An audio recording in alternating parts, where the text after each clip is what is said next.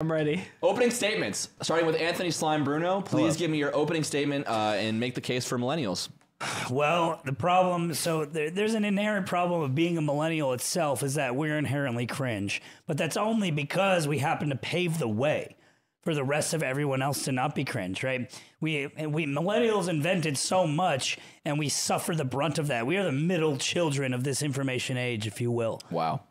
And that hurts, but it's on the backs of our hard work, of our trial and error, and our Harry Potter's house sorting, Facebook-ass acoustic covers of Gautier type shit.